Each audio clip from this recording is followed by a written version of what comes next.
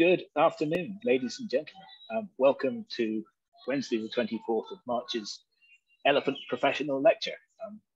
As you know, we've been going most weeks, I think almost for a year now, we've been having a professional lecture where we invite people from around the world who work in different fields with elephants to come and take you a little bit deeper into their professional sphere and what they investigate and how they know about elephants, and give us a deeper understanding of the creatures that we can get without standard live streams or education. This week, having paid tribute to the people of Myanmar last week with Joanna McLean's lecture, this week we're going to talk about the elephants with the Myanmar Timber Elephant Project and two researchers. It looks as though Martin Seltman will go first, and then Océane Lierhmann will go after him. And they will be talking about personality and sociality in the semi-captive timber elephants from Myanmar. Thoughts are going out once again to all of our friends in Myanmar. I've been lucky enough to spend some time there and to meet the timber elephants and to be at timber camps. So I'll be fascinated to learn more about their personalities and how they interact with mahouts and each other. Send also my thinking very deeply of all my little friends who are over there. So without further ado, I will hand you over to Martin, and he will tell you about his researches from happier times. Thank you very much, John, for the introduction. We are very happy and excited to be part of this lecture series. And as I already mentioned, Océane and me are researchers in the same research group, the Myanmar Timber Elephant Project. And it's actually the same team that Carly and Jenny belong to. They have been given their talks, I think, like 3 weeks ago in the same lecture series.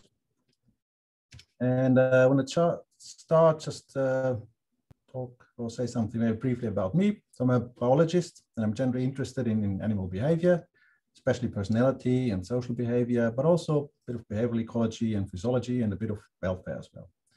I did my master's back then at the University of Bayreuth in Germany. That's where I'm also originally from. And back then I was working on the behavior and physiology of juvenile rabbits. And for my PhD, I moved then to Finland, being a PhD student at University in Turku, where I worked on the behavioral ecology, personality, and a bit of stress physiology also of eider ducks. And since 2015, I joined the Myanmar Timber Elephant Project at the University of Turku, and that's where I'm still today. So you can see I was by time scaling up my the research animals or study animals, and today I will talk about some of the projects I'm working with the elephants. You might have heard this already from Carly and Jenny's talks, perhaps, but for those of you who haven't seen the talks yet, I will provide some basic information on our study system, the population of semi-captive timber elephants from Myanmar.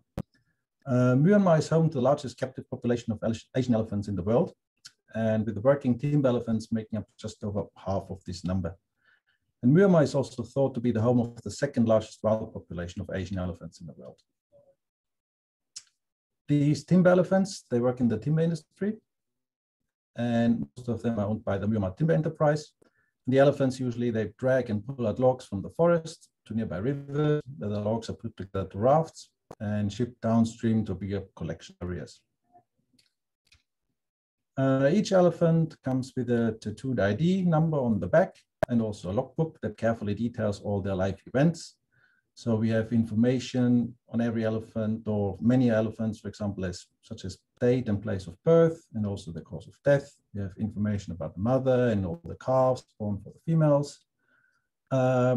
We also know where the elephants have been working and how much, and if they have been captured from the wild or if they have been born already in the camps. And we also know their taming year. But who takes care of the elephants? Well, of course, it's the mahout usually who works with a focal elephant on a daily basis. They clean them, they wash them in the mornings, and they always check them for injuries.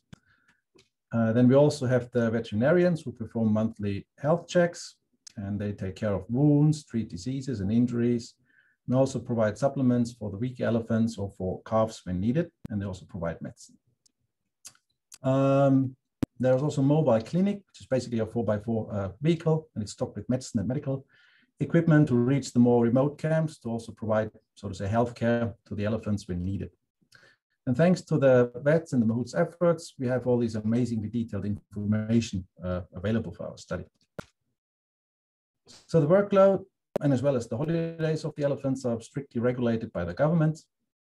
Pregnant females halfway through the pregnancy are relieved from work duties, and mothers have 1 year of rest after having given birth. And also there's no work during the hot season, since it's usually just simply too hot for the elephants. After the working hours, the elephants are released to the forest to forage on their own, and they are usually not provisioned with any extra food. Reproduction is not managed by humans, but instead the females can encounter both captive bulls, but also wild bulls during the nights.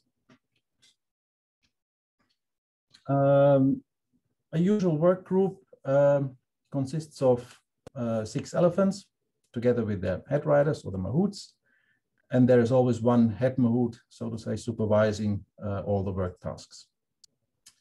And traditionally, the elephant mahout bond is very strong, as many mahouts start to work with the elephants when they're very young.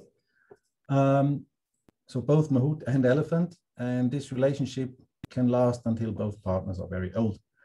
And because of that, the mahouts develop a really strong relationship with the elephant, and they usually have excellent knowledge about the elephant's different behaviors. But however, as Jenny was telling us 3 weeks ago in her talk, like this is not always the case anymore. So in general, we know a lot about the behavior of African elephants. So for example, the Amboseli Elephant Research Project starting in 1972, it's the world's longest study of elephants and provides a large body of knowledge on the life history and behavior of African elephants. But also our knowledge on the Asian elephant life history and behavior is pretty good. And it was, for example, very nicely summarized in Raman Sukumar's 2003 book, The Living Elephants. And there's also lots of amazing recent research done by several groups, of course, working on Asian elephants.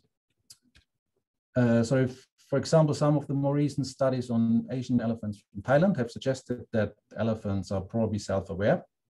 So they can recognize they did some experiments and they could show that elephants recognize their own bodies as obstacles. In some individuals, they even managed to pass the famous mirror test. Furthermore, they also can cooperate to solve certain tasks. But I want to talk about the personality in these elephants now. So let's get started. But before we can continue with the elephants, I would like to briefly introduce the field of animal personality. Because I know that tell people that animals have personality, then of course you always get some skeptic reactions sometimes. It's like, what is this all about? But I guess we can all agree at least that in pets and in farm animals, it's quite easy to see something like personalities in like domesticated animals. So when I give a presentation, I usually ask the audience at this point, like who has a pet? And of course, there's always many people who have a pet. And if I ask, okay, would you assign would you describe your pet as having like some kind of personality? And people usually always say yes. But it's like that people often project their own personality on the animals, or they expect the animals to complement their own personality. And if we accept this view of animal personality, then it's really just a product of imagination or social-emotional needs. However, it has been scientifically demonstrated that also wild animals do have personalities. And one definition of animal personality that one can often read in studies is consistent individual variation in behavior across time and context. Now, that does not necessarily mean that an animal always behaves exactly the same way.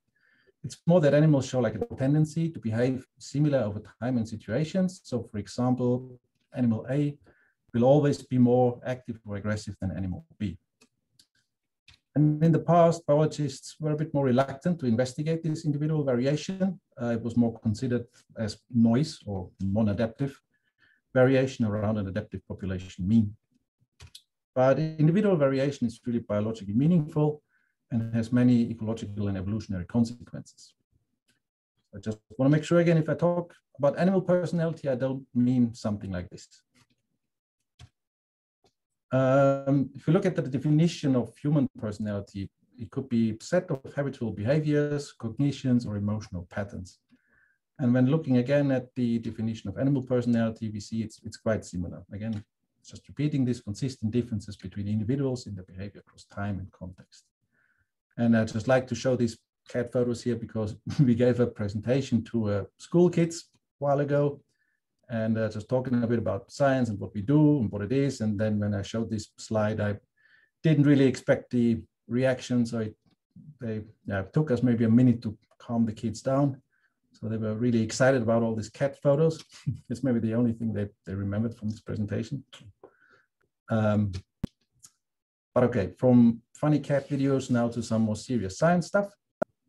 And don't worry, I won't discuss this graph now with you in detail. This is just to show you that there's really some smart people out there that have been thinking about this, and that you can actually measure and present personality mathematically and statistically.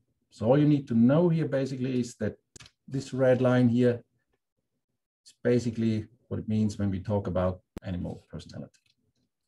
So I hope I could convince at least some skeptics that this is really something real what we do here. How do we measure personality? Well, there's several ways. First, we can do something that's called behavioral coding of the focal individual in a natural or experimental setting. So this is like really observing the animal and making notes, or you film and record the animal and make notes and analyze that. You can also bring an animal to the lab and do some more experimental testing, like for example, putting this mouse here in a new environment, and then you record how explorative or how bold the mouse is. And this is admittedly a bit difficult with elephants, so we decided to go for the third option, and the trait rating. So here, in training experience, observes the focal rates behaves on the scale. But why personality in elephants? Firstly, elephants have some interesting characteristics, abilities, and they also exhibit life history patterns that are quite similar to humans. And that makes them a really suitable subject for comparative studies, for example, also between humans and non-human primates and elephants on topics, for example, like personality. And except for humans and other primates and maybe some cetaceans, there is surprisingly little we know about the personalities of highly social long-lived mammals. And secondly, the studies bridging human personality to that of other highly social long-lived species are mostly restricted to a single taxa, it's primates, or they often occur only in captive settings or with smaller sample sizes. So the Myanmar timber elephants here, they really gave us a very good opportunity sort of to expand on this research. And I saw there was another talk in the lecture series, actually, I think it was from last year, Sarah Jacobson and Sasha Montero, and they also talked about studying elephant personality. So if you're interested in this topic, I also recommend watching their talk. Okay, so what did we do? I said we used questionnaires that we asked to the mahouts, and the observers, or the mahouts, they rated 28 different behaviors on a range from 1 to 4, with 1 meaning the elephant expresses their behavior very rarely, and 4 meaning the elephant expresses the behavior most of the time. And in this way, we got ratings from 257 individual elephants. And basically every elephant got rated 2 times, once by the focal elephant's own mahout, and once by the head mahout of the group. And I don't want to bother you now with all the technical details of the statistical analysis here. Just want to say that during the analysis, several behaviors dropped out from the final model of the final result, because we found that several behaviors that were not what we call highly repeatable between the raters, meaning that these behaviors, or for these behaviors, the mahouts and the head mahouts, they didn't really agree much on what they're actually rating. So we have to sort of throw them out from further analysis. So it's just in case if you wonder that you don't see all the 28 behaviors now in the results that I showed you. What we discovered was that personality, at least in our study population of elephants, manifests in 3 distinct personality factors.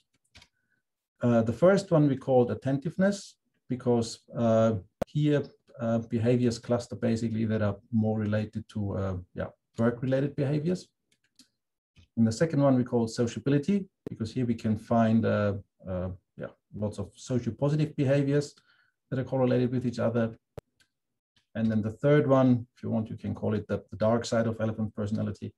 We call it aggressiveness. So if you, I don't know if you remember, like for example, humans, they would have 5 personality factors. It's this famous big 5, just as a comparison. But we were also interested if male and female elephants differ in their personality, because sometimes in some animals you can find these sex differences. And though we did not find difference in the structure per se, so males and females in elephants, they have the same structure. We did find that on average, females did score higher on sociability than males. And males, they scored higher on aggressiveness than females. But there was no differences between males and females regards to attentiveness.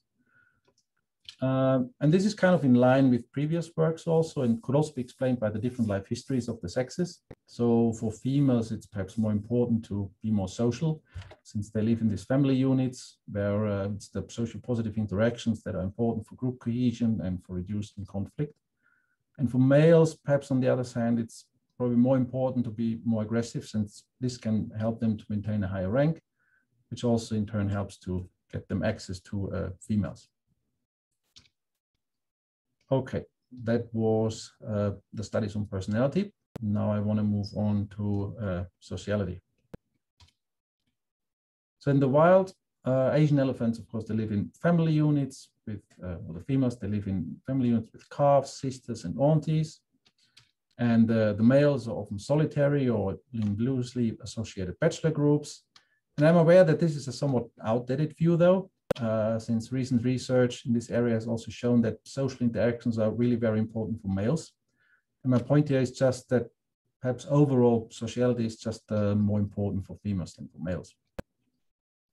The sexes do not encounter each other often, but of course we can ask ourselves, and what happens when elephants are removed from the forest and brought into the elephant camps, or when the elephants grow up in these camps? Because it's a bit different situation here, of course. The males and females, they work together in the same group, they live in the same camps, and so on.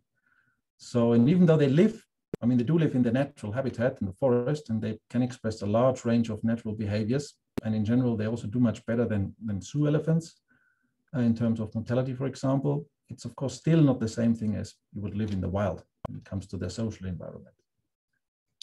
But here we have to keep in mind that, I mean, the global population size is around 40,000 to 50,000 individuals. And we all know that the populations of these threatened species are declining. And it's also important to understand that around 1/3 of all Asian elephants are actually managed by humans. So this is a large number, and it is essential to study the sociality of these captive or semi-captive elephants as well.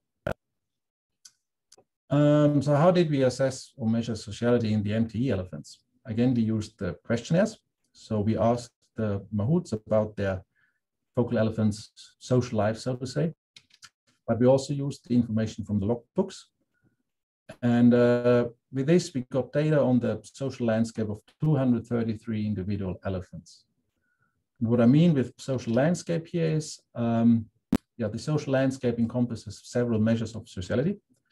So we could measure if an elephant is solitary or social. So if it's basically mostly always alone and not interacting with other elephants, or if the elephant is usually spending time and interacting with others.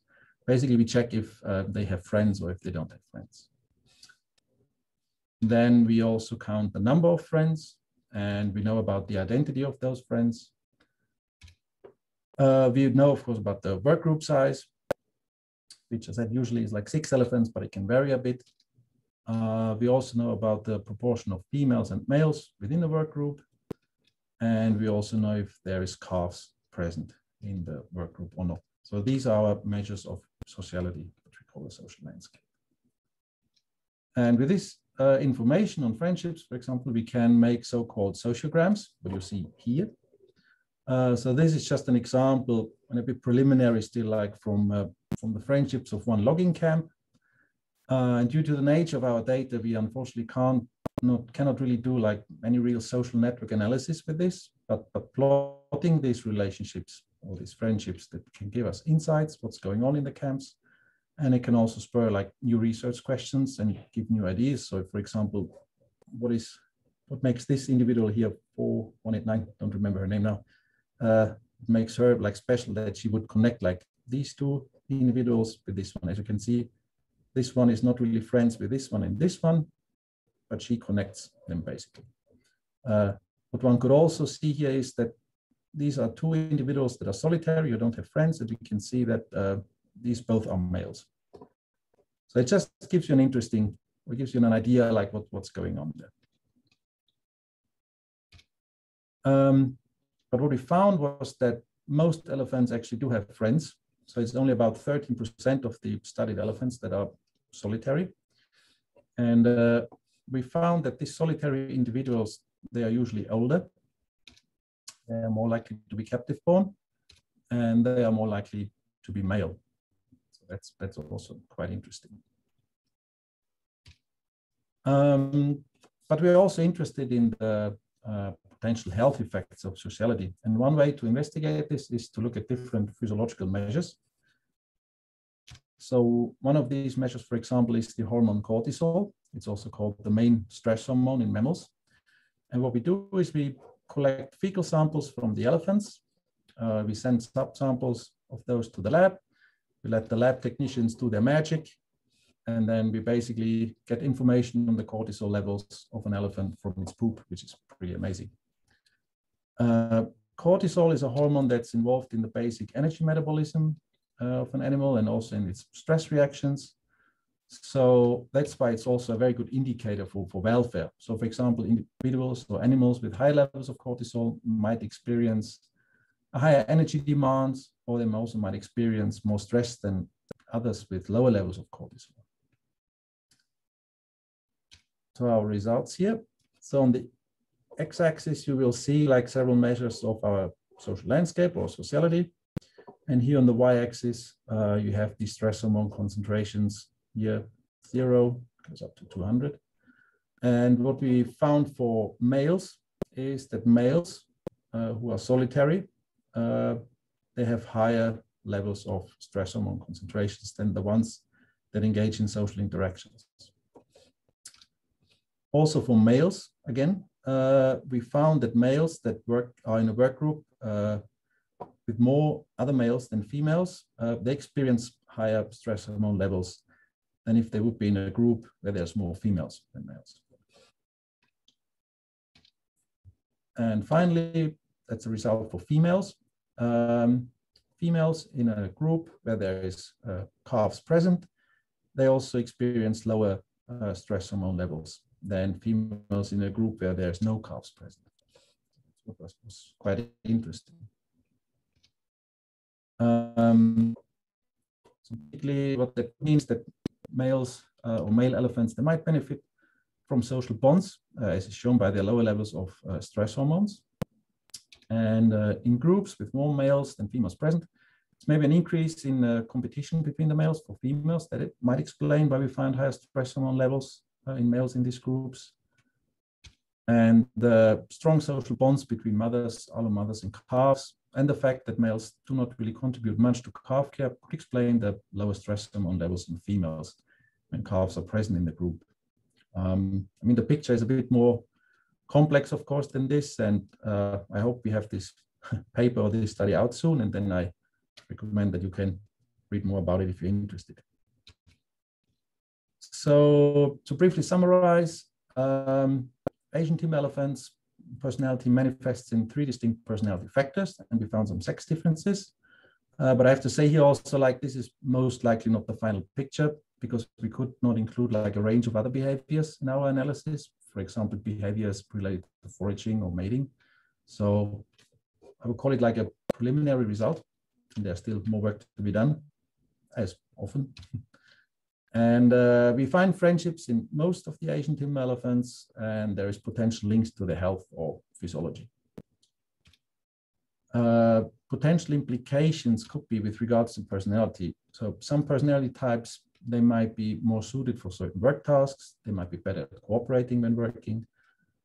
but also some personality types might be more susceptible to soft training methods. So it has been shown that there are links between these things and personality in other species and also in zoo animals. So this would need still a bit more further research, of course, to be able to give like real advice, but it's something that managers should keep in mind. And usually, I guess the mahouts and head mahouts, they know about the elephants, and they do take this all into account. With regards to sociality, if you look at the solitary males that experience higher stress hormone levels, it could be maybe that, I mean, of course, it could be also a choice of these solitary individuals that they don't really want to interact with others. But if not, it would be good if these individuals would experience maybe more care by mahouts, or like could try to get them more engaged in the social group. But it also would need more research, of course.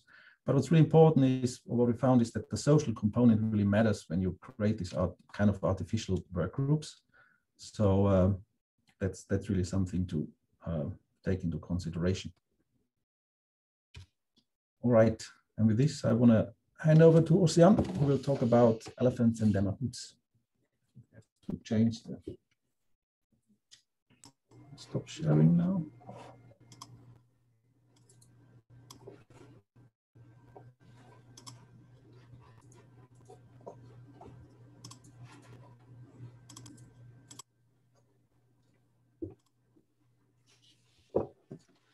I hope you can see my screen.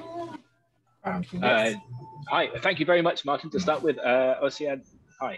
Sorry, no, I can't see your screen.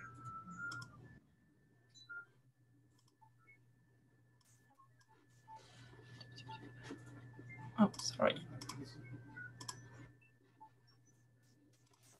Stuck with that, sorry. Okay, here we go, it's on its way. Okay, perfect. Okay. So hi everyone, thank you John for the invite. I'm Océane Lierhmann, and as you can probably hear, I am from France, where I graduated from a degree in behavioral ecology and a master degree in neurosciences. And now I am conducting my PhD at the University of Turku in Finland. And it's where I'm investigating the human-animal relationship in working animals. And thanks to the Myanmar Timber Elephant Project, I have the opportunity to investigate the mahout-elephant relationship and how the familiarity between the elephant and the mahout may affect the elephant cooperation in a working context. And this is what I'm going to present today. So Martin already presented you the population we are working with. So it's a semi-captive elephant, state-owned by the Myanmar government and used by the Myanmar Timber Enterprise for the tree logging. They are considered as semi-captive individuals as they work by day, but live by night, where they are free to roam, forage, and mate with wild elephant and other semi-captive elephants. So what is it about the Myanmar timber elephant life? Then from birth to the age of 5, they are staying with their mother, and they are tamed at the age of 5 and trained for the tree logging work until the age of 18, when they are mature enough physically. And then they will work until their retirement at the age of 55. At the moment of taming, a mahout is assigned to the elephant, and this mahout is then responsible for the elephant. He's the one who's going to fetch the elephant in the forest in the morning, and then he will give him a bath, which is an important moment of the day, as the mahout will check for the elephant well-being and for any injuries to see if they can do the work of the day. If anything's wrong, he has to contact the vet. And if it's fine, then they can do their workload for a few hours, and the mahout will release the elephant in a place in the forest where there is enough food for the elephant to forage during the night. So the elephant and the mahout are really aimed to spend a lot of time together every day. So traditionally, the mahout and the elephant would form a long-term dyad, and they would have time to create a lifetime relationship. But nowadays, the mahout profession is threatened as the job is difficult and dangerous, and it's quite poorly paid. So the mahout tends to change profession, and when they have the opportunity for it, and they would prefer to work in the mines or in the new industries that are a bit less dangerous and with a better pay. So now, elephants nowadays, they have to face frequent mahout change over their lifetime, and sometimes several times a year. And this is what I want to investigate here, how those frequent changes may affect the elephant behavior toward the mahouts and in a working context. So to this purpose, we used a very simple experiment conducted on 87 elephants. A small arena was set up with wooden planks on the floor, and the elephant was standing on one side of the arena. The mahout was standing on the opposite side and had to call the elephant, and then the elephant had to cross the arena to join the mahout. Each elephant was tested twice, once with his own assigned mahout and once with an unknown mahout, a mahout he has never he never worked with before. And we recorded the success, so if the elephant joined, crossed the arena to join the mahout or not, and we also recorded the time the elephant needed to react to the call of the mahout. And here is what we observed. On this graph, you can see on the y-axis the success rate. So if the elephant joined the mahout, lots of elephants join the mahout, then the success rate is high. And if the lower number of elephants join the mahout, then the success is low. And on the x-axis, you have the age of the elephant. In blue, it's the results of the elephant that were when they were called by their assigned mahout. And in green, the results of the elephant when they were called by an unknown mahout. If we look at the blue curve, when the assigned mahout is calling, we can observe that there is a big increase of the success during the training of the elephants, which makes sense. As they learn, they progress in understanding the mahout commands. And then after the training, we can see that the success reached 100%, which means that after the training, none of the elephants failed to join the assigned mahout when he was calling them. But when we look at the green curve, when the unknown mahout is calling, the success never reached 100% of 100%. So lots of elephants refused to join the mahout when it was an unknown mahout calling them. But we are still observing a small increase of the success over the time. This can be explained by the fact that as an elephant is getting older, he may have more chance to change mahout, and he may have encountered many different mahouts during his life. And so it's easier for older elephants to adjust to the call of a new mahout. So that's maybe why they would respond a bit better than younger elephants when they are called by someone they don't know. As I told you before, we also recorded the time for the elephant to react to the call of the mahout. So on this graph, you have on the y-axis the response speed. So the higher it is, the slower the elephant was to react to the mahout call, and the lower it is, the faster he was to respond. And on the x-axis, we have the relationship length between the mahout and the elephant. So since how many months they have been working together. And what we can see is that there is a decrease of the response speed as the relationship gets longer. So the longer the elephants know the mahout, the faster they respond to the mahout. Those two first results are already quite interesting because we have a strong response depending on who's calling the elephants on already a very simple and easy task, which is just responding when they are called. So what is happening when we make the task a bit more difficult?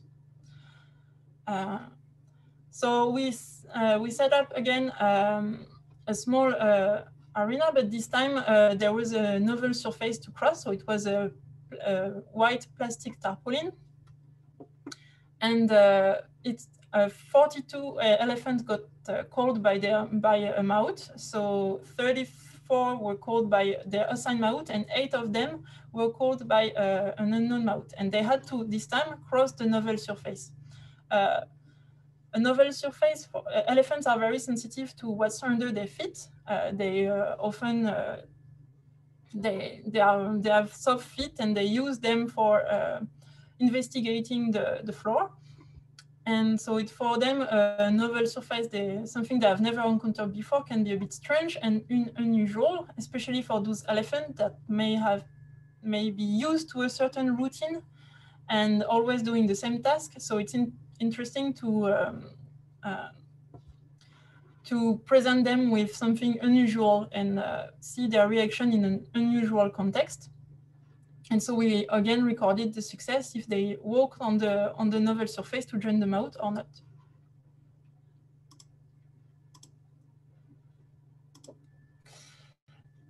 So what we observe here.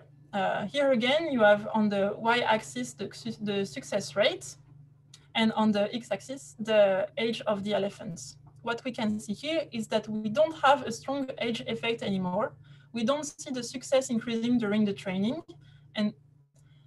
but overall, there is even a slight tendency for older elephants to be more reluctant than younger ones to walk on the surface. This tendency is not that surprising, as in several other species, we can observe a decrease of the curiosity and exploratory behaviors with the age.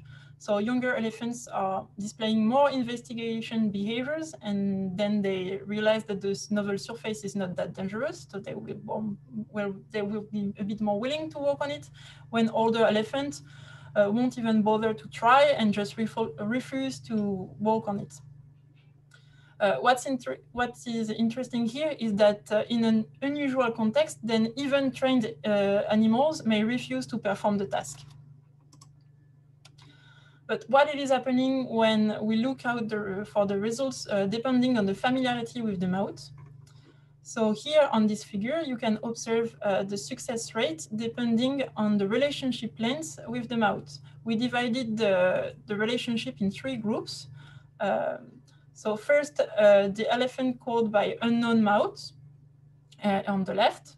In the middle, you have the elephant that were called by a mahout known for less than a year. And on the right, you have the elephant called by a mahout known for more than a year. The interesting part here concerns the mahout known for more than a year. As you can see, the success response is much higher when they have been called by a mahout known for more than a year. And this means that elephants called by well-known mahouts were more willing to walk on the novel surface compared to when they were called by unknown mahouts or mahouts known for a shorter time. To sum up, we observed that once properly trained, elephants do respond better to mahout they know, but when confronted with novelty, even trained animals may refuse to perform the task. This effect was attenuated when the mahout and the elephant had known each other for a longer time. So maintaining longer relationship between working dyads could promote trust and improve understanding between humans and elephants. In another study, interviewed mahouts suggested that 3 years relationship is necessary to understand an elephant behavior, and 8 years are needed to develop trust between them. So this strongly suggests that the mahout familiarity and the relationship with the elephant should be considered in the elephant management, as it may affect their work, but also the safety and the welfare of both elephants and mahouts, as the tree logging industry is difficult and may require to perform dangerous tasks. An adjustment period should occur when an elephant is changing mahout, so they have time to get to know each other before performing difficult tasks. This is all for me.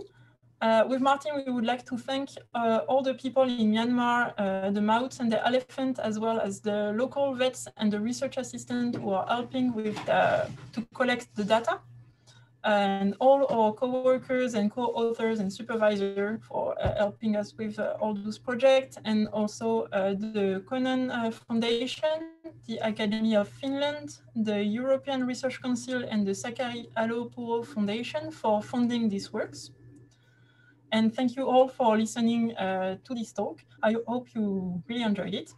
And just before answering your question, I encourage you to go to watch again or watch for the first time the talk gave by our workmates Jenny and Carly a few weeks ago. Jenny was talking about the mouse-elephant relationship also and the mouse situation, and Carly discussed the parasite infections in Asian elephants. And if you want to know more about our work, here are the references of the published paper we've been talking about. Thank you. And you are free to answer the questions. Thank you very much, Océane. Great. It was great. A great talk, and actually resonates very closely with some of the things that I think we see. It's great to see it scientifically set out as well, that I think we see when we're doing our lockdown live streams every day. I've spent the last year twice a day, most days, in the middle of a field watching elephants, and we talk a lot about friendship groups and we talk about mahout relationships and everything else. And it's great to see these things set out in stone. Of course, some and that was shown in one of the previous talks as well, wasn't it? That some of the mahouts are. That's dependent sometimes on the personality as well, and personality clashes. So a mahout who's been there for well, I guess that's my first question, because not every mahout gets on very well with every elephant. Did you see any relationship or correlation with that? Obviously, the longer the relationship, the more chance there was an elephant of crossing the normal surface. Did you see any? I suppose you didn't do a mahout-elephant relationship survey, so you wouldn't know. But did you see any reduction to the fact that mahouts, there are such things as mahouts who don't get on well with their elephants? That's kind of the next step. Like it would be, for now we focused on with the study we focused on the familiarity. So since how long they know each other, but yeah, the next step would be to assess kind of the quality of the relationship, and for this, we need more data because it's a bit difficult. We could assess it by questionnaire, but also by behavioral observation during the time they spend together not working, for example, and to assess the elephant behavior toward the mouth. When the mouth is approaching the elephant, is he trying to go away, or is he willing to approach the mouth? And this is this needs quite a lot of observations for each elephant, but this is kind of the next steps in these studies, yes. And we did start to sort of collect some personality data on the mahouts, but it's kind of work in progress. So we haven't really gotten out anything, but that has to be still analyzed and like properly done. But we have some information on that also. So, okay, great. And that's okay. So our next question is from Dr. Bik, Dr. Chachot Tataram, who I don't know if you know from Chiang Mai University. He says, nice presentation and work. Do you have any information on the stress hormones for the elephants in must when they are solitary or when they have contacts with other bulls, both in must and out of must, and with females? So in general, I mean, we have way more samples for the stress hormone levels than the ones we used for to compare with the social measurements, because sort of the amount of data we have for the social measurements, this is sort of somewhat limiting. Do you have any information on the stress hormones for the elephants in must? Yeah, so I would have. Yeah, echo of me. Okay. That's the echo.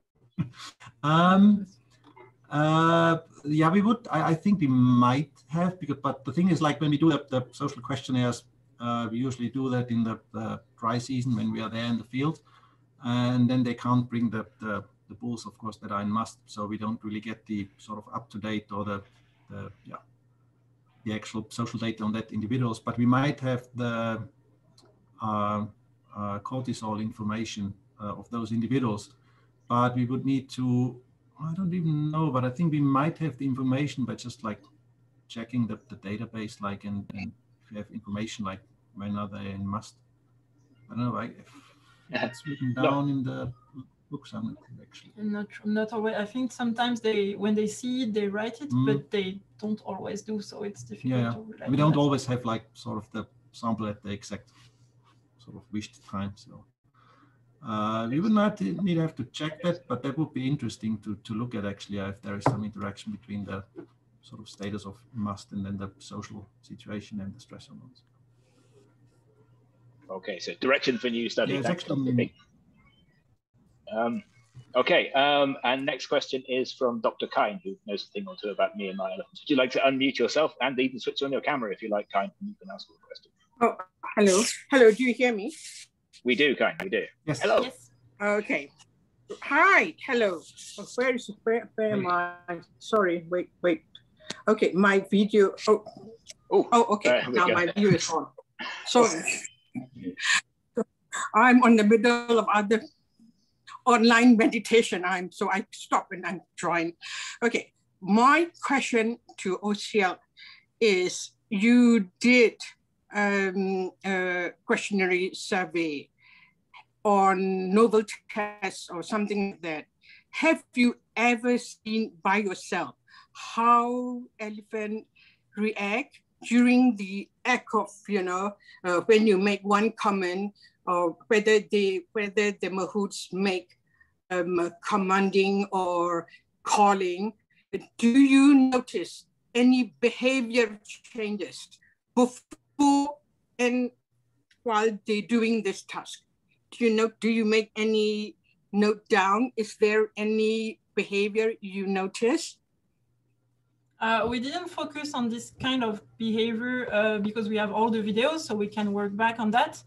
And at the moment, we use a very simple way for the analysis. So were they willing to fulfill the task or not? But yes, this is a very interesting question, and we have the material to investigate. Since we have the videos, we could try to investigate how try to see the different behaviors and how the elephant is acting really in terms of behavior and body expression, depending on who is calling after and before in different time. But that could be investigated. We haven't done it yet, but definitely. I prefer you should. Sorry, no, I was just going to say, so Kine, what you're thinking of is perhaps to see if the elephant tried. Okay, go on, you go. You tell me your thing. Yes, I would like to expand a little bit. Something like me who have walking with, watching how elephant behave long time. So elephant has always had a moment, a split of the time before they decide what to do. This is the decision time. They make experiment. Elephant is in other side of the marked area and somebody is calling, right? So elephants always respond to those mahouts who they know. This is nothing need not to be experiment. If you have dog, you call your dog, immediate response. If you call other people's dog, do they come? They may come, but this dog have a split period. They decide. Decisive, they have to time out, they decide. So in elephant, they decide to what to do. They stand still thinking, there is a split second. How long do they decide before they start to do this task? This need to be considered. That is what I'm trying to explain. That's what we did actually with the time to respond. We can see that when they are called by an unknown mahout or a mahout known for a very short time, they take more time. They need more time to react and to decide to join. So for those who responded, this is it. So we. Yes. Also, there is a behavior. There's a different behavior in this decisive area. Elephants stand still, never move. Some elephants stand still, they flap their ear. Or some elephants they move their tail. That kind of things you also have to consider. Another important thing I really would like to understand is the tone of the mahouts. We call authoritative voice. This decides a lot of things. have you ever noticed it? Have you ever measured the tone, the voice of the mahouts? Even the elephant do not know, even mahouts do not lose its elephant. There's some mahouts can successfully call any elephant. I can, you said la, la, la, la. If I say la, la, this is what I'm calling to do. We are trained to do what is authoritative voice. So elephants are always very good in listening, and they have the, how well they train on this, giving command. That is why we train our elephant. Our main aim is every elephant in our workforce can be handled by any mahouts. This is our main aim. They can be handled, because the reason is we are not like zoo. We do not have camps. We have logging camps all over the country. Elephant move to where the work requirement is. So the mahouts cannot go with them. The mahouts have their own family. They may leave, they may left behind. So we have to attach another mahouts to go with. So our main aim is every elephant have to work with any mahouts. So any mahouts has to know how to give command, how to make, manage. This is our aim. That is what I just want to make you aware. But we are completely aware of that. So we kind of control for it. Obviously, we did not have the material to measure in terms of sonority and to really measure the how do you call that, the tone of the mouth, but we controlled it in a way like we, as you said, some mouths are calling like la, la, la very strongly, and so it takes more time to pronounce the syllable, and some other are a bit less strict, but then call more la, la, la, la, la, like this. Yes, so that's the number of cons they use, the number of repetition they use is also a fact. So that is why we control for that, and we used it, and we calculated the number of comments in 1 second. So each mouth had a score of a ratio of comment per second, and we tried to control, is this had an effect on the response of the elephant, and it did not show, nothing came out from the analysis with that for those elephants. We had like 87 elephants, and this does not seem to appear to affect the elephant, at least not as much as who was calling them and who they were used to follow the order. I think there is differences in when I say there's sorry if I so I remember, like, also from being there and doing the experiments and doing the tests, that, as you say, like, also of course the different mahouts, they also themselves have different personalities, and some are more shy, they call softer, and then there's the mahouts who are like really calling loud. I think it's a big difference also in the reactions, like from the elephants towards the mahouts. So it's a really important thing, or like it would be interesting, like, also if you have you can record it, you can record and also, replay, and then you can do this very easily. You can record and replay, and then that is what you can do. So that would be interesting to have like one mahout to usually call softly, but like play a recording of somebody calling like loud, like to see like if it's really the auditory command or if it's like the smell and the vision of sort of they recognize that. And the smell is not the thing. Yes. Yeah. Sorry. I mean, sometimes we. And it raised many different questions, and the tone question is very interesting, and obviously the recording is something that is done in other species, in horses and in dogs, but then we are going away of the identity. We were like looking for the identity of the mouth who's calling, and if we do with a recording, then we are really more onto the elephant reaction to a way of calling than to someone specific. So that's different questions, but of course it would need to be done, and then we can group all those responses to have like a more holistic understanding of the elephant behavior toward the mahouts, but it needs many experiments from different areas, and that's good. So we are working on it. It's slow, but it's going on. I mean, we see similar things from Thailand. The other thing you would have to do, as you say, going back to what my thing of mahouts with good relationships and mahouts with bad relationships is a lot of observation and the normal behavior of that mahout because some mahouts, we have some mahouts on site who are very good mahouts, have great relationships, but they always shout, but somehow they feel the need to do that.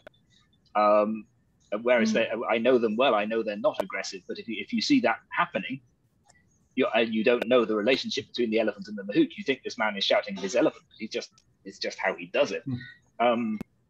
The other interesting, to go back to Kind's point, because we do see this quite a lot in Thailand as well, of elephants being moved around and mahouts being stationary. Yes. I would say it's quite often there are some mahouts who have a natural gift and can seem to work with any elephant. But for the most part, there's always a time to build trust that takes from the elephant. We wouldn't, as these guys if you put in there should be between putting a new mahout with a new elephant, that you give them time to build trust before you put them in a situation where they need to perform specific tasks. And for our perspective, with elephants and humans in the same space, particularly humans who don't know elephants, that's kind of crucial as well. Yeah, the difference between your Thai elephants or MT elephant is, John, your elephants are staying with your mahouts a lot of times because the whole daytime. In our settings, our timber elephants are walking just a few hours a day. Lots of time we let them loose in the forest. The adult walking elephants.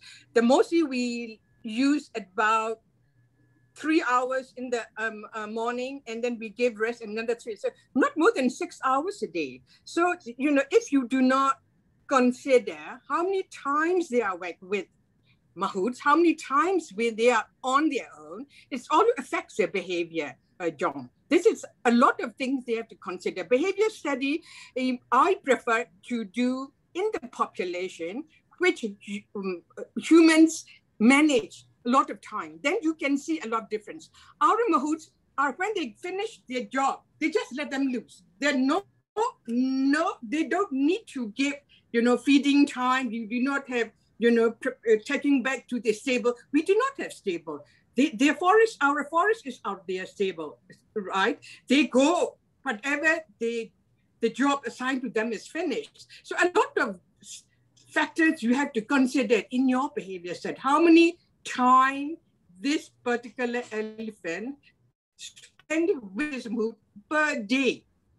What kind of job they are doing? Even in logging, the place they are going is not logging camp. They're just training camp, just training for a while and then let them loose. So that's lots of things, I prefer to see, if you want to do behavior study, you can get much more better picture if the elephant is stationed in one place like zoo, like tourism camp like yours, and you can have much better, factors, what influence this particular behavior, that kind of stuff. That is what I'm trying to explain. Okay, well, let's do them on as wide a variation of places as we possibly can. Yeah. Yes, anyway, that is right. Okay, thank you. That's all my question. Thank you. Okay, great. So more study required and more places to study. That's the great thing about these lectures, is we always get more places to go. Plenty more work for us to do, and for you guys to do. We'll let you get on with that. But yeah, thank you very much. Thank you. Any other questions from anywhere? If not, I will say thank you very much to Océane and Martin. As I say, great work as far as I can see, and does tie in with especially the interesting ways of the different friendship groups. And for me, I think there are two things: the different friendship groups and the way they work together. And I'd love to do that here, as Dr. Kind suggests. And hopefully we can come up with because we do try and manage in friendship groups, and we do have a vague idea ourselves as to which elephants are friends with others, and the mahouts exactly know which elephants are friends and which ones have personality clashes and other things that go on. So it would be great to see that tabulated in a scientific way, and to see if we can dig a little bit deeper. And of course, it might mean a little bit more as well when they're able to be out in the deep Myanmar forest. So that's great. And also for me, the mahout elephant relationship and the importance of at least giving a build-in of not changing the mahout too much would be is something that I would like to see, and for the elephant to have confidence in that mahout and the ability to build a confident relationship over time is also very compelling from what you're saying. So if you have any final words, please let us know. And if not, we'll say goodbye. No, just thanks for having us. Yeah, thank you Nice very to much. share. It was nice to share. Yeah. Oh, okay. Thank you very much then.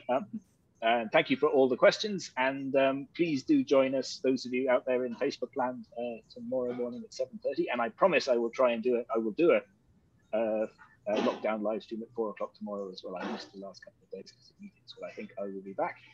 Thank you very much for watching. If you do feel like helping us continue our work, please do have a look at the Donate Now button on our website. Myanmar Timber, do you have a favorite charity you'd like to donate to? No? Okay. And that's okay. Thank you. Thank you very much. Until tomorrow. Bye. Bye. Enjoy. I will see you all tomorrow.